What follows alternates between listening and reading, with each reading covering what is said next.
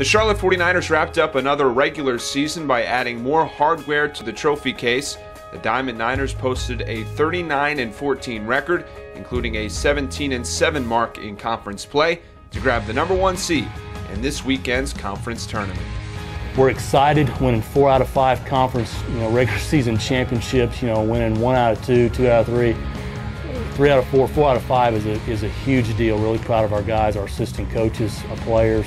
You understand, people, it's so difficult to win, even when you're not expected to win. But when you're expected to win every year and you've got that target on you like we do, it's really even more difficult to do and accomplish what's been accomplished over 4 championships in 6 years that we've been in the league, and trying to win our 3rd tournament championship. We've been in 3 championship games and won 2 of them, and it's going to be a tough road with some pretty darn good teams, but we're going to give it our best shot starting on Thursday. Being the #1 overall seed in the conference tournament comes with a certain amount of pressure, but the 49ers look at this weekend as an opportunity to prove they are deserving of making another trip back to an NCAA regional. I mean, I wouldn't say it's pressure. I think of it more as just like all the rehab and hard work that I've been putting in, and we all have been putting in. Just I've been waiting so long to do this, and it's finally here, and I'm ready to get after it.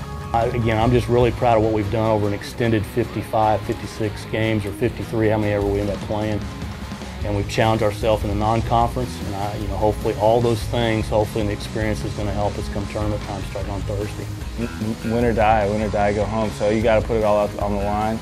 I mean, that's always been the case, and I mean, obviously there's pressure there, not only because we're the #1 seed, but just because, to keep playing you got to win. But, I feel like the guys, we're a pretty loose bunch of guys, so I feel, even with the pressure, we're going to stay relaxed. Just another opportunity to go out and play, and we've got to take each one of those games. We got to go game by game and just hope for the best.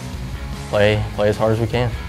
It's real important. You always got to go out and try and win the first game. Once you win the first game, all the confidence comes up to you, and you just seem like you get on a roll with you once you win the first game. Last year when we were in that losers bracket, that really put us in a hole. This year, we shouldn't lose any games, but if we are in that losers bracket, we definitely have the pitching this year to dig ourselves back out. But that first game is big. Winning that first game and being able to go into Saturday with no losses would be huge.